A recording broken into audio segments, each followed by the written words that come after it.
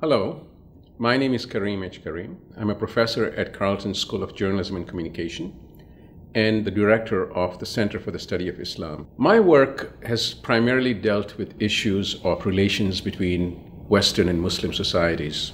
For the last few decades, there have been a number of ongoing conflicts, but certainly since 9/11, things have intensified. The current approach to these problems is largely centered around securitization and militarization. This has led to a number of wars in which there is death, destruction, and displacement. The war on terror seems to be failing.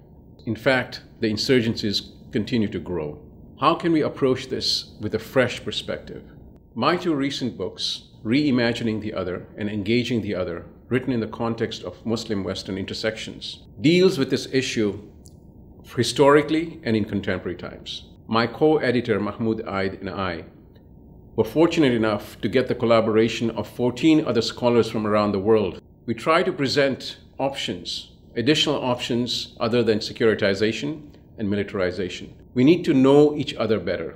We need to understand what causes ignorance about each other and move forward to solve a conflict that is gripping almost the entire world.